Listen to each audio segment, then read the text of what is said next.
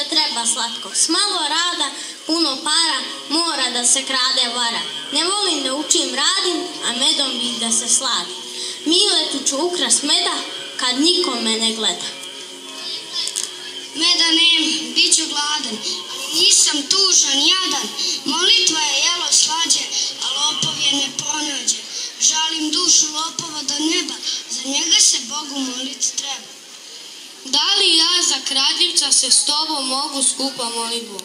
Oče Savo, ja bih to sakrio, da ti ne bi lopova kaznio. Od Boga se ne može sakriti, savest će ga gristi i mučiti. Kako njemu sad pomoći mogu? Molimo se skupa za tobom. Čeda moja, Bog sve stalno gleda, Miletu je neko ukrao meda. Nema sreće od kradenog jela, pašće mu na kapu danas pčela. Ko je lopov, svi će da saznaju i kaznu će primiti na kraj.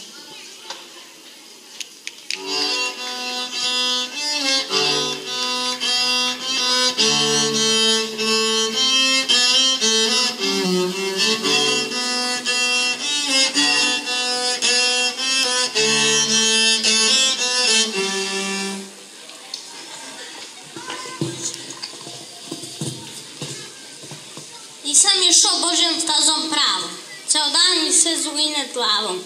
Kad bih mogao da ubijem pčelu, niko ne bi saznao u mom delu.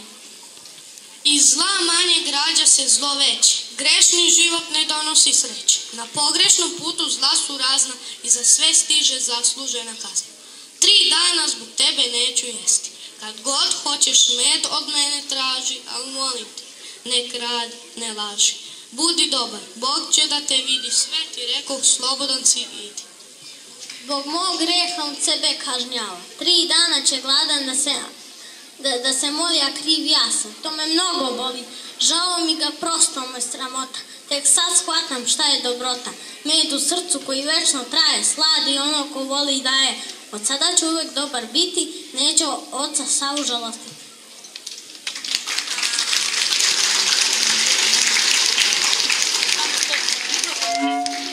Naravno da ima pameti. Pokaži mi pa ću da verujem da je imaš.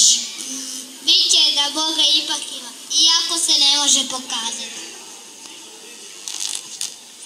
Ko bi rekao da ćemo tako brzo pokazati? Ja tebi da Bog ima, a ti meni da imaš pameti.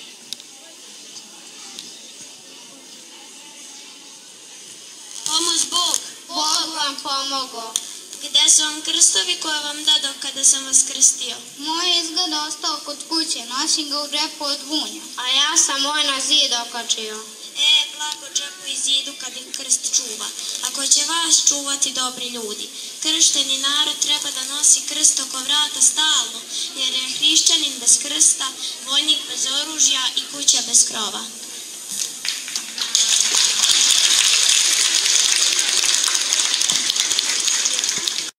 Svetog Save i otac i mati s malim detetom.